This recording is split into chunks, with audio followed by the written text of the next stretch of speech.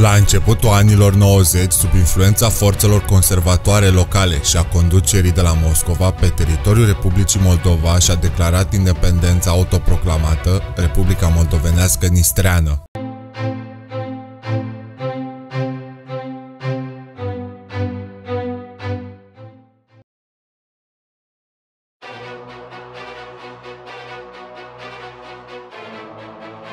Germania se reunifică, URSS se dizolvă, dispar regimurile comuniste din România, Bulgaria, Ungaria, Polonia și Cehoslovacia, iar aceasta din urmă se împarte în Cehia și Slovacia. Care sunt motivele acestui conflict ce a escaladat într-un adevărat război regional? Problemele pleacă încă din anul 1918, din momentul în care Basarabia s-a unit cu România. Uniunea Sovietică nu a acceptat niciodată această unire, drept urmare înființează în dreapta Nistrului, în 1924, un stat artificial, Republica Autonomă Sovietică Socialistă Moldovenească. După semnarea pactului Ribbentrop-Molotov, în 1939, Basarabia este lipită această republică. Alipirea teritoriilor transnistrene era prevăzută încă din 1940 ca o bombă cu ceas pentru cazul care Basarabia ar fi dorit să se despartă de URSS sau România ar fi emis pretenții asupra Basarabiei. 49 de ani mai târziu, problemele Republicii Moldova încep în momentul în care își arată interesul pentru obținerea independenței. Acest interes vine în contextul noii evoluții din Europa bazată pe noua doctrină neintervenționistă a Moscovei. Fitilul care a declanșat războiul a fost aprins în 1990 de perspectiva unirii Republicii Moldova cu România, cel puțin conform propagandei pro-sovietice. După ce în 1989 aveau loc primele alegeri parțial libere în URSS, noul Soviet Suprem al Republicii Socialiste Sovietice Moldovenești hotărăște la 31 august 1989 ca limba oficială să fie cea română, dar și trecerea la grafia latină. Considerând că cele spuse de propaganda moscovită sunt adevărate, autoritățile din dreapta Nistrului, sprijinite de armata a 14-a sovietică care staționa acolo, înființează milițiile paramilitare OSTK și sunt organizate mitinguri. Următoarea etapă premergătoare conflictului s-a petrecut în 1990, când tricolorul cu cap de bouri este adoptat ca drapel național. Evident, autoritățile din Tighina și Tiraspol refuză arborarea acestui drapel. Beneficiind de o inexplicabilă pasivitate a autorităților noi alese de la Chișinău, autoproclamata Republică Socialistă Sovietică Moldovenească nistreană își constituie o impresionantă forță armată, bazându-se în continuare pe armata a 14-a, dar și pe depozitele acesteia de muniții. Pe lângă aceste efective se mai adăugau și cele ale armatei a 14-a, 6500 de oameni, mecanizate, artilerie, tancuri și elicoptere. Pentru a fi primii care aflați când urcăm un video nou, dați subscribe canalului nostru de YouTube. De asemenea, nu uitați să ne urmăriți și în social media, linkurile găsiți în descrierea videoului. Fiecare like sau share ne încurajează să producem mai mult content despre istoria românilor. Pe 27 august 1991, Parlamentul Republicii Moldova proclamă independența, acest lucru fiind urmat la scurt timp de proclamarea independenței de către separatiști, iar pe 18 septembrie, președintele transnistrian Igor Smirnov trece sub autoritatea sa toate trupele sovietice din Transnistria. La scurt timp apar și conflictele armate între cele două părți. La 13 decembrie 1991 are loc atacul podului de la Dubăsari, soldat cu moartea 4 polițiști moldoveni și a 20 de gardiști.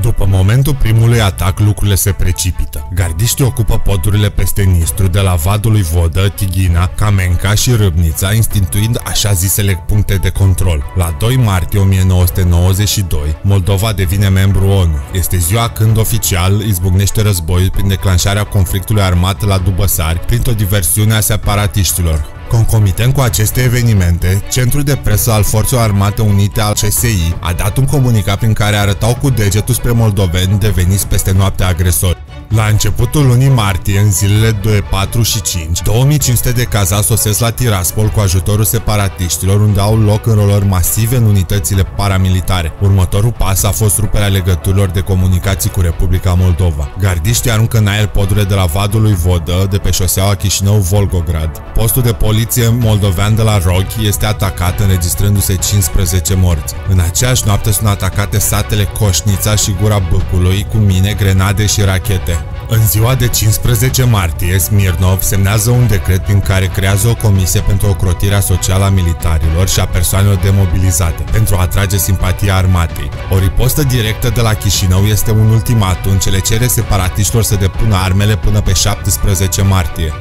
După câteva zile, Parlamentul Republicii Moldova propune un compromis, prezentând proiectul de acordare statutului de zonă economică liberă Transnistriei și o modificare a administrației teritoriale. De asemenea, la 20 martie, la reuniunea ONU de la Helsinki, se creează un mecanism de pacificare a zonei, compus din Republica Moldova, România, Ucraina și Rusia. Aceste acțiuni însă nu au adus nicio modificare a situației în dreapta Nistrului. La 28 martie este instituită starea de necesitate în aceste teritorii, urmat de un nou ultimatum de predare a armelor până pe 30 martie.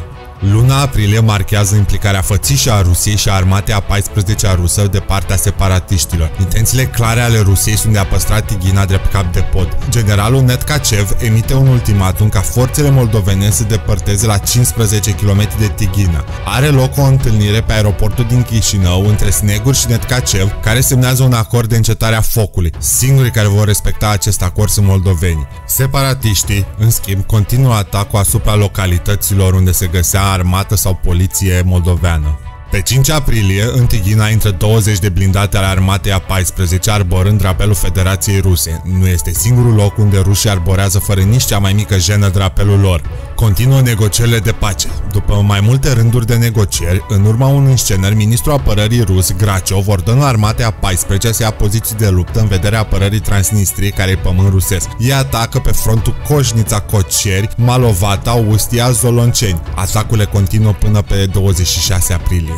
În iunie, la Tighina, situația devine explozivă. Polițiștii moldoveni sunt atacați și uciși de gardiști. În ajutorul acestora vine și armata a 14-a cu tancurile grele care forțează podul spre Tighina. Asupra Tighinei, din dimineața zilei de 22 iunie, s-a soldat cu peste 200 de morți și 300 de răniți de partea moldovenilor. În tot acest timp, retorica Moscovei este deja una cunoscută încă din perioada sovietică. Ei consideră Republica Moldova ca agresoare, forțe rusești doar apărând etnicii ruși și dorind să instaureze pacea. Realizând pericolul pentru noua Republică Moldoveană, Snegur merge la Moscova, unde semnează acordul de încetare a focului pe 21 iunie 1909.